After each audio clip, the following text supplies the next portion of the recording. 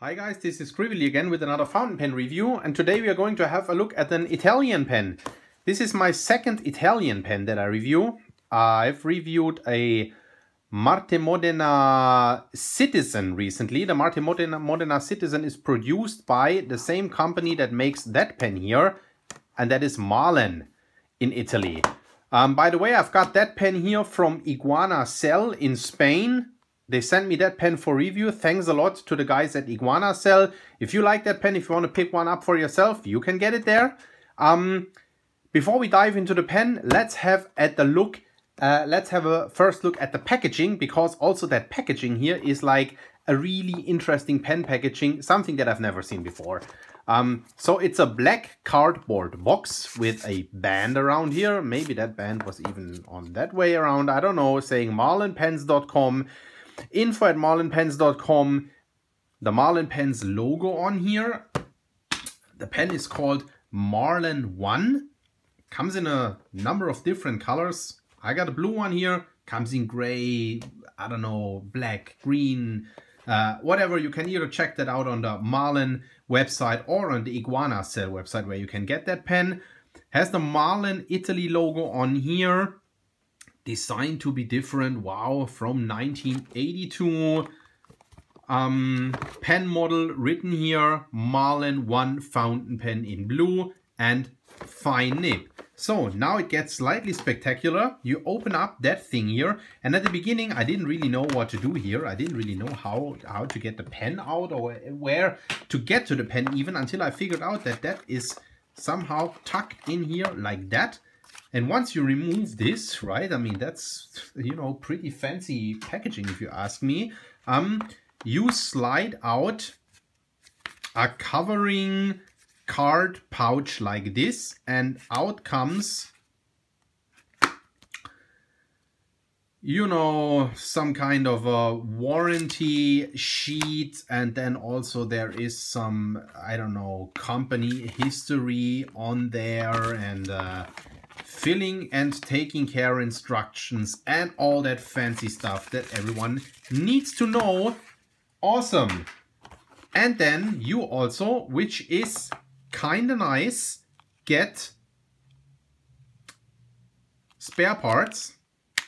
The spare parts, thankfully, here is a couple of, now they don't come out, stuck in here, ink cartridges. I don't know how many there are, because I've filled that pen with bottled ink.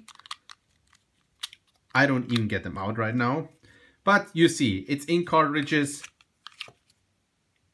Now we can peek all the way through. No, 2 more. So yeah, 4 blue ink cartridges that you get with the pen, which is kind of nice. What I don't find so nice, I mean, the pen costs 60 euro. That's a really nice price for that pen that you get. But I think for a pen for 60 euros, it would be nice to also get a converter. You know, maybe not the ink cartridges, but a converter would be really nice. But who am I to complain?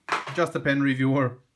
Let's have a look at the pen. The blue marbled one here. The others are also marbled, the other colors, gray, green, orange, red, they're all marbled. This one here has this really, really nice blue marbling going on here. Not sure how well the camera picks that up. Let's try with a white background. It was actually better before. Really nice depth to it. Some blackish parts, some dark blue parts, some light blue parts, and then also some, you know, silver glittery parts in there. I'm sure we're gonna see that a little bit better and in different angles and different, you know, lighting situations during the course of the rest of the review. The pen has a flat top, also that blue marbled material, then sort of a silver cap band around here. The clip is inserted into the cap here like that. Slightly bent, curved clip flaring out down here a little bit. Very tight clip. Usable, but very tight. That won't fly out of your shirt pocket, even if you do a handstand. Then we have a center band here. Pen model name on it, 1 Marlen, Italy. Marlen, Italy, 1.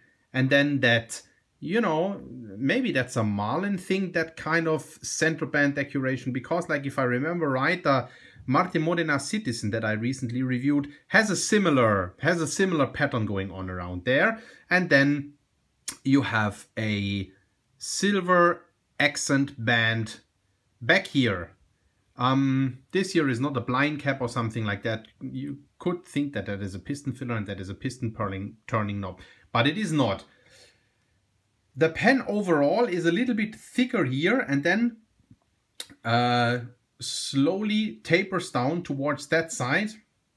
The only thing that I find a little odd about the pen design, but I also got used to it in the meanwhile a bit, but what I found a bit odd in the beginning, and I think I still find it a bit odd, is the proportion cap to barrel. I find that the cap is a little short for what the overall length of the barrel is, but that's just me. I find it would look nicer if like the cap would be a little longer, maybe almost halfway down the barrel, but you know, that's just a matter of personal preference, so that's just me.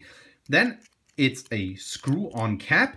And that's now why we're at the screw-on cap. That's the only thing that I don't like about the pen, and maybe that is also a Marlen thing, because the Marte Modena Citizen that I had before, that is also produced by Marlen, has exactly the same thing. It takes 3 full turns to get the cap off.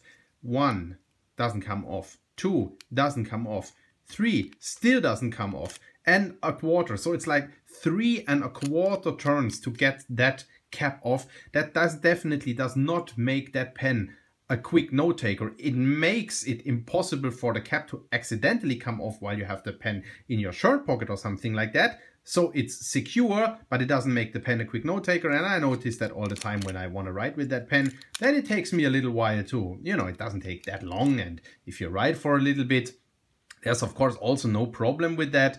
But if you sit in a meeting and you take a note and you cap and uncap the pen and all that, it might be a bit annoying. But anyway, let's not ramble about that too much. Once the cap is off, we see a very, very nice nib. It is a very nice looking nib. What I particularly enjoy about that nib design is those wide nib shoulders here. I find that looks really nice. The nib is a little bit, you know, thin where it comes out of the grip section, and then those nib shoulders come out there, like flare out like that. I really enjoy that. I have a fine nib. It comes in a number of other nib sizes as well. Then it says Marlen Italy, F for fine, has that Marlen logo on here that we've also seen on the box, and then it has like some ornaments, some scroll work on here.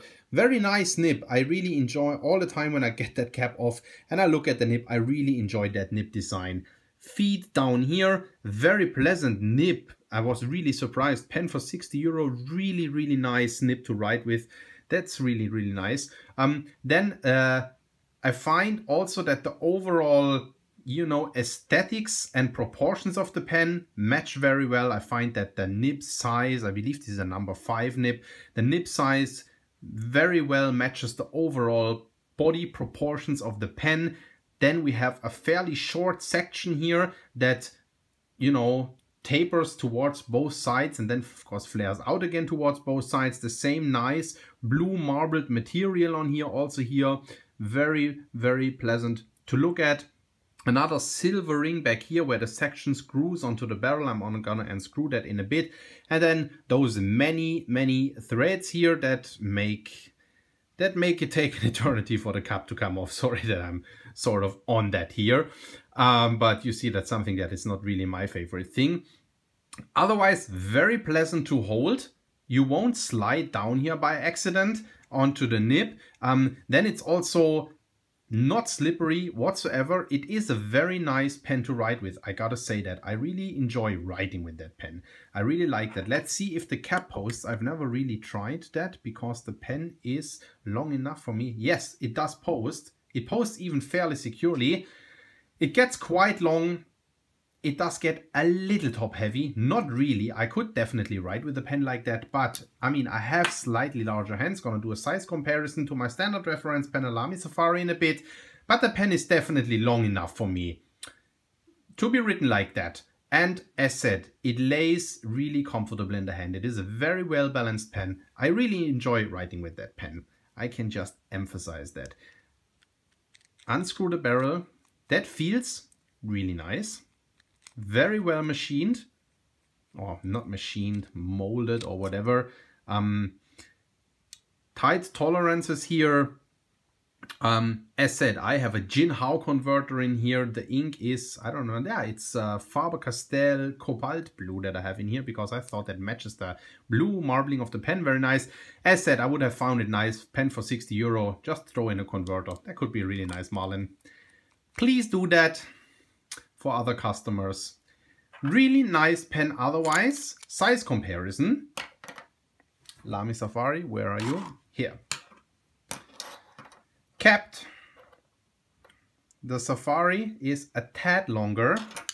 Uncapped.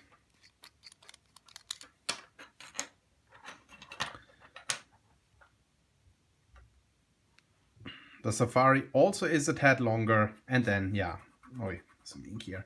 I'm not gonna post those pens because, as said, they get fairly long. So, yeah, I mean, it's, let's say the pen is a bit shorter than a Lamy Safari. But, yeah, I mean, comfortable to write with. I have slightly larger hands and there's no problem for me holding that pen, not lengthwise and also not when it comes to the diameter of the section. Writing sample at the end of the review. I'll zoom in a little bit. And as said, maybe I have some problems with the pen starting up right now because no, you see the pen comes up straight away. You see I had that pen uncapped for a quite long time during the course of this review and still it just starts writing straight away. This is a very pleasant steel nib to write with. It's a steel nib if I maybe forgot saying that. Very pleasant to write with. So we have the Marlen 1 in blue. Fine nib.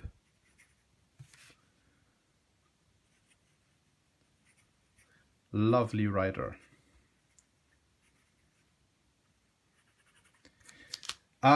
It's a slightly wetter nib. Faber-Castell Cobalt Blue is not the wettest of inks. But you see that? That was the cap. That is a pretty wet nib if you ask me. It's definitely not the driest of nibs out there. So, I mean, I've never written with a Marlen pen apart from the Marte Modena Citizen produced by Marlen before. I find that nib here a lot better than the nib of the Marte Modena Citizen, to be honest. For 60 euro, I think this is a really, really nice pen, apart from my annoyance of that cap taking the duration of a breakfast to come off.